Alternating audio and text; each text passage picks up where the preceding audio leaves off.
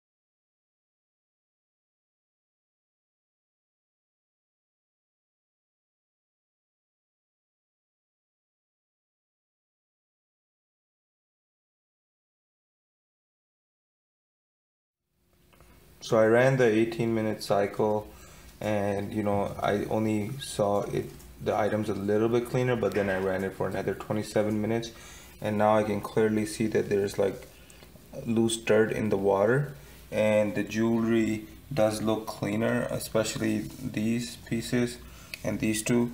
Also, the dollar didn't really get as clean, but it wasn't that dirty to begin with.